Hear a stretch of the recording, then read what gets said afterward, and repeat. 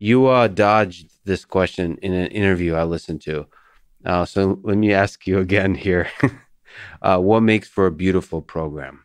What makes for a beautiful program? Yeah. What are the characteristics you see? Like you just said, literate programming. What are the characteristics you see in a program that make you sit back and say, that's pretty good?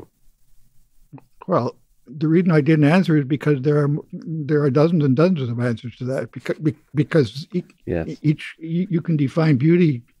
The same person will define beauty a different way from hour to hour. I mean, it depends on what you're looking for. At one level, it's beautiful just if it works at all. At another level, it's beautiful if it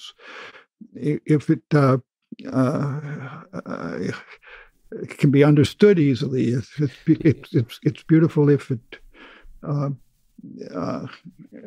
it's literate programming. It's beautiful. It makes you laugh. I mean, yeah, I'm with you. I think beauty, if it's readable, yeah, is if you understand what's going on and also understand the elegance of thought behind it. And then also, as you said, wit and humor. I was always, I remember having this conversation. I had this conversation on Stack Overflow, whether humor is good in comments. And I think it is. Whether humor is good in comments. Like when you add comments in the code. Yeah. I always thought a little bit of humor is good. It shows personality. Mm-hmm. It shows character, shows wit and fun and all those kinds of things of the personality of the programmer. Yeah. Okay. So a couple of days ago, I received a wonderful present from my former editor at Addison Wesley. He's downsizing his house, and he found that somebody at the company had found all of their internal files about the art of computer programming from the 1960s, and they gave it to him. And then, before throwing it in the garbage. And then, so he said, "Oh yeah, he planned to keep it for posterity, but now he realized that posterity is a bit too much for him to handle, so he sent it to me." And so I just received this big stack of letters, some of which I had written to them, but many of which they had written to early guinea pigs who telling them whether they should publish or not, And one of the things was in the comments to volume 1, the major reader was Bob Floyd, who is my great co-worker in the 60s, died early, unfortunately, but he commented about the humor in it, and so we had, we ran it by me, says, keep this joke in or not, they also sent it out to focus groups.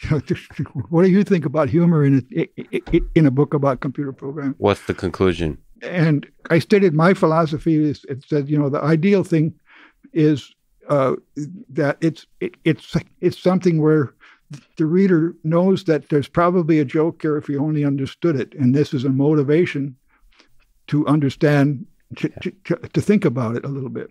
But anyway, it's a very delicate humor.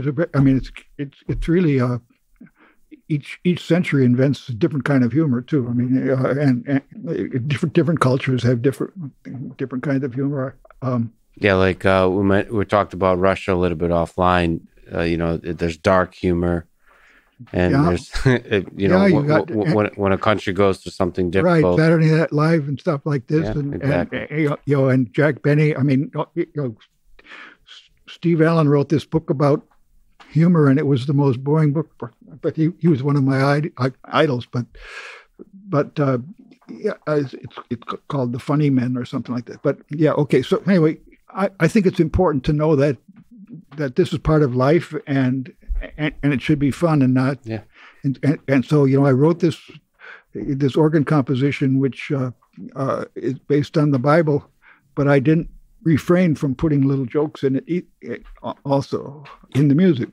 It's hidden in the music. It's there, yeah.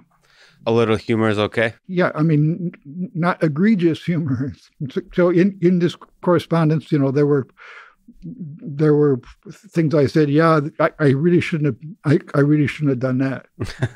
But other ones I insisted on, and I've got jokes in there that nobody has figured out yet. In fact, in volume 2, I've got a cryptogram, a message enciphered, and in order to decipher it, you're going to have to break an RSA key, which is larger than people know how to break. And so, if computers keep getting faster and faster, then might be 100 years, but somebody will figure out what this message is, and they will laugh. I mean, I've got a joke in there.